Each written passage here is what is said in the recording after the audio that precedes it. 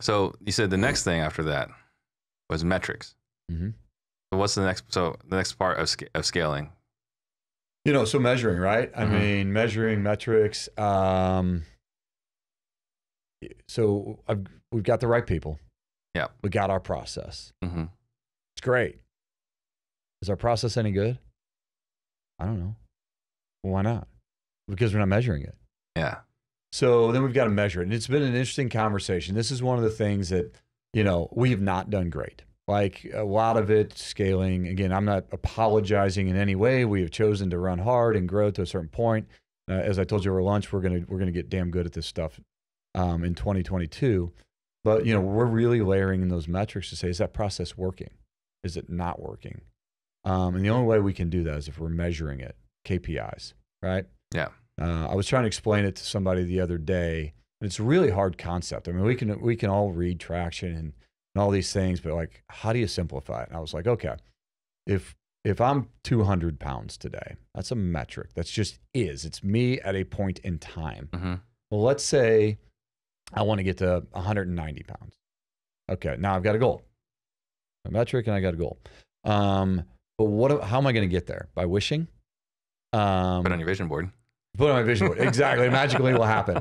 I'll read a book about it. I'll put it on my vision board and I'll live into it. So no, and then I got to measure. Okay, I got to create a plan. How am I going to get there? All right, I'm going to do 50 push-ups a day. I'm going to run 2 miles. I'm going to eat 1,500 calories, whatever that is. But then we set out those 3 criteria and we start measuring. And I go to Mark and he's like, how are we doing? I'm like, dude, I'm 202. How many push-ups you do? None. Do you run? What'd you eat? Dude, I had some great cheeseburgers the other day. They're fantastic. You should have them. Right? Yeah. So we have to start measuring everything, and we're getting pretty good at that. We did, well, we're A+ on that on the financials and some of the business metrics. Yeah. And I know I don't give A's, but like the confidence that you had during COVID is the confidence I have when I look at our numbers and I can tell you how long it takes me to rehab an asset, how much cash I have in it. I mean, inside and out, I've got 8 pages of metrics that would blow your mind about how operationally strong we are. Yeah. We just got to get better at the department level now. Right. And that's a lot of people putting in data, and you got to monitor that. And that's one of the hardest challenges I know for us, right? Because we try to pull as much as we can out of our CRMs, whether it's when you were using call tools, when you were using Podio, when we are using Salesforce.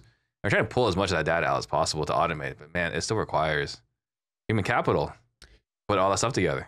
Human capital or in massive investments into technology. Yeah. That was one of the things. It's funny. I used to get a management dashboard every day at LabCorp when I worked there, and literally I could read that, and I knew how my day was going to be. Because I knew last night's business was crystal clear. Did X, Y, Z happen? We don't have that today. But we've made a big investment into Left Main being one of the key platforms that we use. But then we hired on our own Salesforce admin. Oh, you did? Yeah, have to. Yeah. How can we scale the business responsibly if we don't know what the heck that thing's doing? Stephanie's going to give us a great report, but that report may be more reflective of your business potentially than mine. So now we've hired that person. Yeah. Ryan on my team just keeps pushing me over. I was like, I don't know. So that's awesome. All right. I mean, more power to you. Yeah. I had a conversation with a good friend of mine in this market, just the TV guy, and he does it all himself, and he's the best, right? And you know what I'm talking about. Yeah, Darren. Darren's the best. Amazing. But I challenged him at the last CG, said, dude, just because you're great at it, what are you not doing as a COO or CEO for your other business? You got to get somebody in your team who can do that for you. Yeah. So I don't know. He's living a pretty good life too. He's pretty happy. 80 hours a week. Yeah. Yeah, he's the best. I love that guy.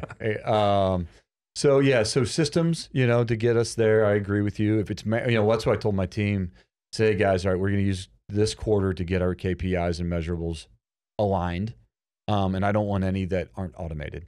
If I've got to pay one of my smart, talented people to go like this and input it, don't do it. Find another solution. Or let's find a VA who can do that. Oh, that's exactly what we're doing.